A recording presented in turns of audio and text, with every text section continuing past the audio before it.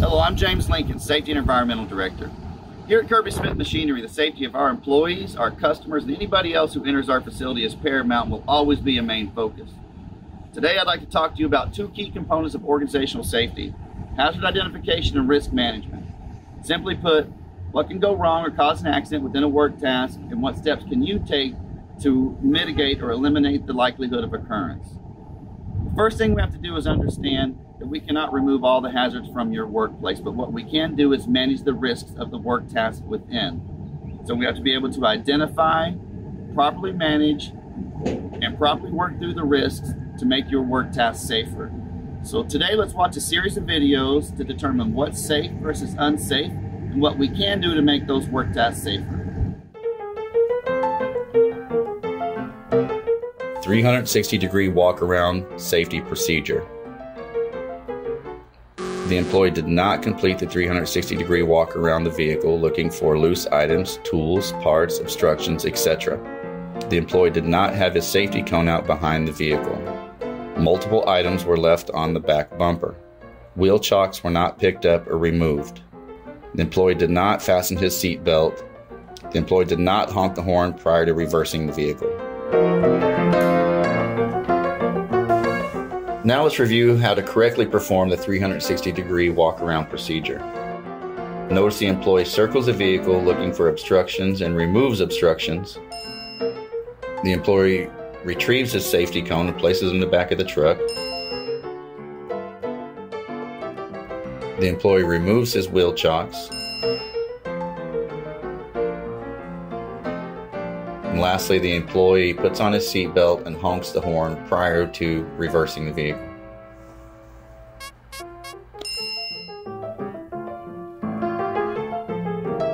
Filling batteries. Trip hazards on the floor, incorrect PPE, cluttered work area, spill kit was missing from the area. Let's take a second to look at the battery filling process when done safely. Notice all trip hazards and clutter were removed from the work area. The employee wore the proper PPE, including gloves, face shield, and apron. The spill kit is available and in place.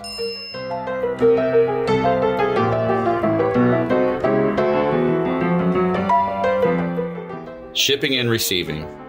Ladder in the doorway blocking the exit. Limited access or blocked fire extinguisher, trip hazards in the workplace, not wearing gloves. The employee appears to be opening the box with an antique sword.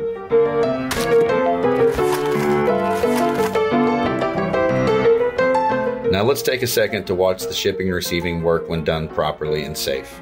The area is clean and free of trip hazards. The employee uses the correct box knife to open the box. The emergency exit is free and clear. The fire extinguisher is unobstructed and has easy access. The employee is wearing the proper gloves for the job.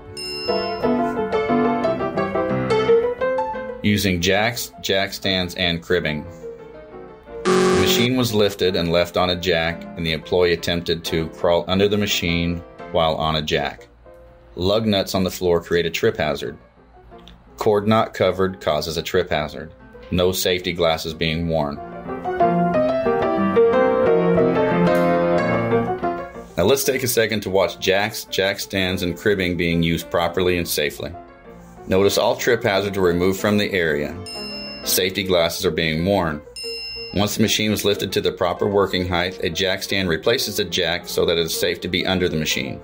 Please remember that cribbing is an acceptable alternative to using jack stands. Also keep in mind that jacks are for lifting, jack stands and cribbing are for holding. Loading equipment. Wheels are not chocked. The truck driver did not turn off the truck engine and set the parking brake. Let's take a second to watch a piece of equipment being loaded safely and properly. Notice wheel chocks are in place and the driver has turned off the engine and set the parking brake. Driving pins. Gloves not being worn by either person. Safety glasses not being worn by either person. multiple trip hazards on the ground in the work area, the employee is using a hardened steel hammer while striking a hardened steel pin driver, which causes fragmentation. If using a hammer in lieu of the slide sledge, a brass hammer is required. Now let's review how to properly and safely remove or drive a pin. Notice all trip hazards have been removed from the area. Safety glasses are being worn, the proper gloves are being worn, and the employee is properly using the slide sledge tool to remove the pin. An acceptable alternative is brass hammer and a pin driver if the slide sledge tool is not available. Keep in mind that fragmentation can occur when using a hardened steel hammer on a hardened steel pin driver. Lower roller installation.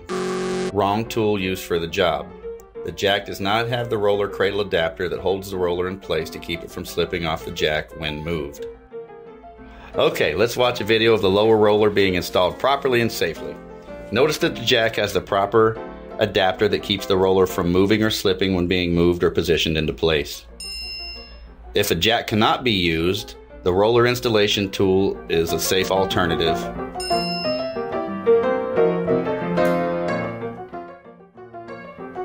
Track removal. Trip hazards in the workspace. Gloves not being worn. Forklift driver in the background has on the wrong safety glasses. The technician was about to pull both lineup bars from the track and allow the track to fall. Let's take a second to watch the track removal process done safely. All trip hazards were removed from the area. The proper gloves are being worn by both employees. Forklift driver in the background has on the proper safety glasses. Proper rigging and a forklift was used to safely control the load and allow the tracks to come to the ground without falling in an uncontrolled manner.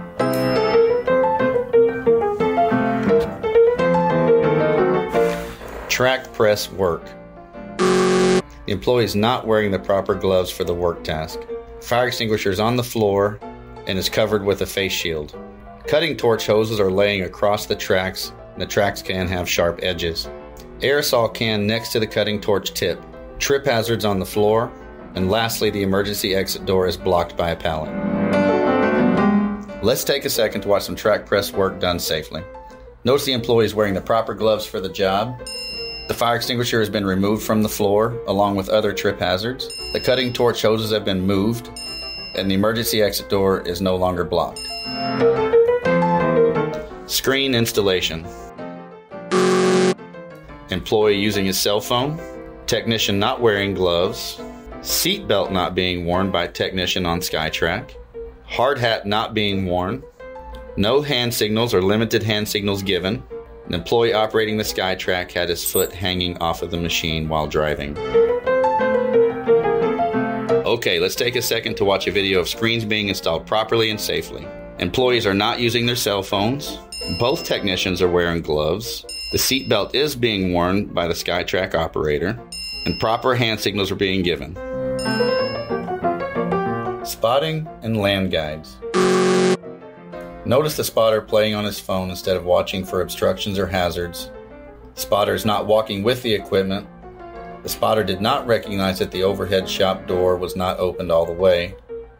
And lastly, the operator was not wearing a seatbelt on the SkyTrack.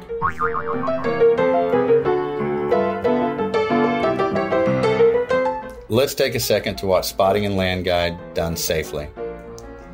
Notice that the spotter is not distracted and has his full attention and focus on the operator and the equipment. He's walking with the equipment, verifying there are no obstructions or obstacles along the way. The SkyTrack operator does have on his seatbelt. Prior to entering the building, the spotter stops the driver to raise the overhead door and then guides him in safely.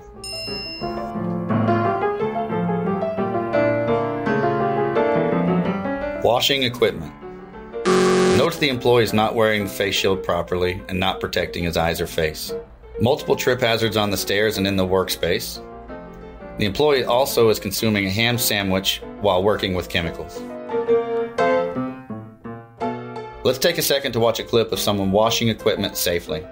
The employee is wearing the face shield properly. All trip hazards on the stairs and workspace have been removed. The employee is not eating his ham sandwich while working with chemicals.